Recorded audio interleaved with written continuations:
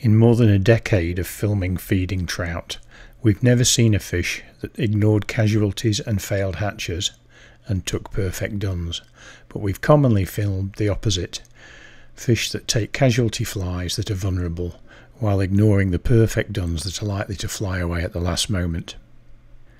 As a casualty dun drifts towards this fish, it rises and takes it without any hesitation. But when it goes underneath a perfect dun, it ignores it. If we slow the action down, the casualty dun comes into the fish's window. One wing's in the surface, the tails are trapped, and a portion of the body and probably the legs are submerged and easily visible to the fish, which takes it without any hesitation at all.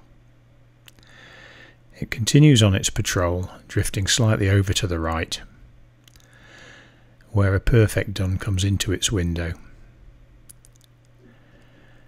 It passes underneath the fly, clearly visible, and completely ignores it. It's a perfect dun sitting high on the surface.